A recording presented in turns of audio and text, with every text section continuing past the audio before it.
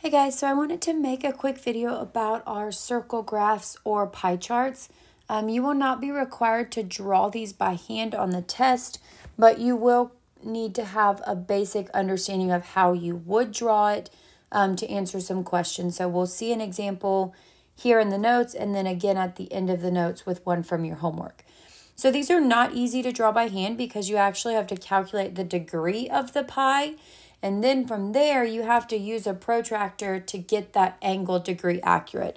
So what that means is you will find that this 20% is some degree, and then you have to draw that angle inside of a circle you've already drawn. So with that being said, what is the degree for an angle of the 20% piece? So I'm looking here at specifically this graph, at this 20% piece.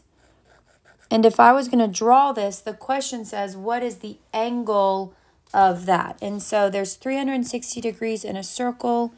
And so if I'm looking for 20%, I'm really asking the question, what is 20% of 360? And so I'm going to set up a proportion. X over 360 equals 20 over 100. Cross multiply. And that is going to give me out, we'll actually just skip to the end. That is going to give you out a final answer of X equals 72 degrees if you were to cross multiply and divide there. And so then you would have to get a protractor out.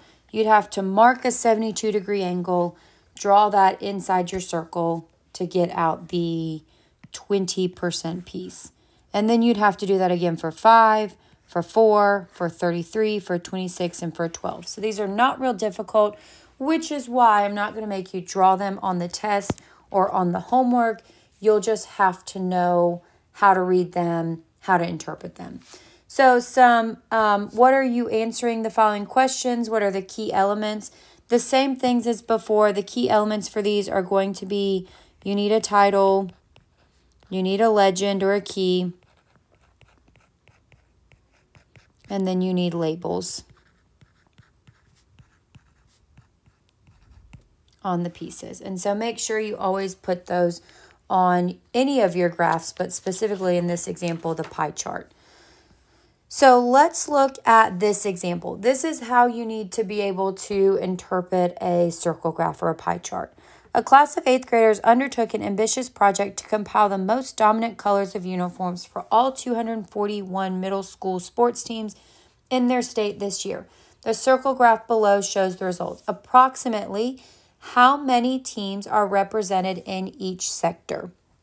And so the first thing, I know that your notes may not be in color, but we've got several different categories. We've got black, which represents 24%.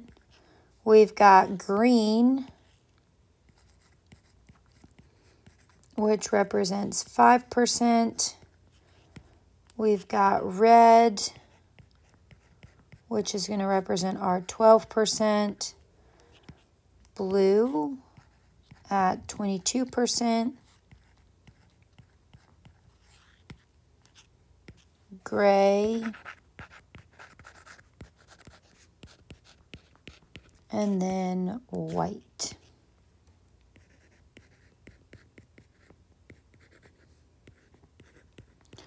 So now the question says approximately how many teams are represented in each sector. That's going to be the same problem, but with different numbers for every single one of them. So we're not going to do them all. I'm just going to do the first 3 to get you on the right path. And so for black, it's 24% of the total. So that total is going to be my 241 teams.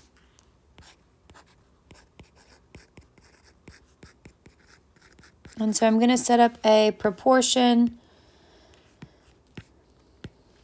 So I'll have that black is going to be X over 241 because I don't know the number of teams, but I do know the total equals percent 24 over 100, would cross multiply and solve that thing for x.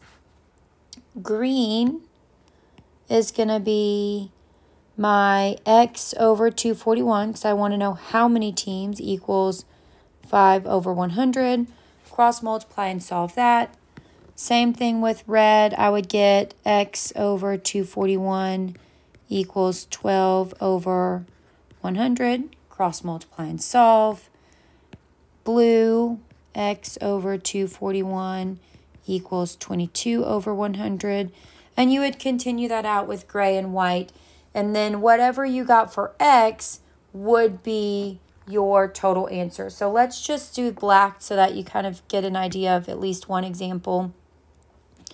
So going back here, I would cross multiply and get 100x equals 24 times 241, 5,784. Divide by 100 and get x equals 57.84. Well, I can't have 0.84 of a team, so I'm going to go ahead and round that thing up to 58 teams, or schools, I guess. And then you would continue to go through and do that of all of the schools. Once you've found all of these x's, they should add together to about 241. They may not be exact because of some rounding error, but they should be pretty close. So that'll be a good check before you plug it in.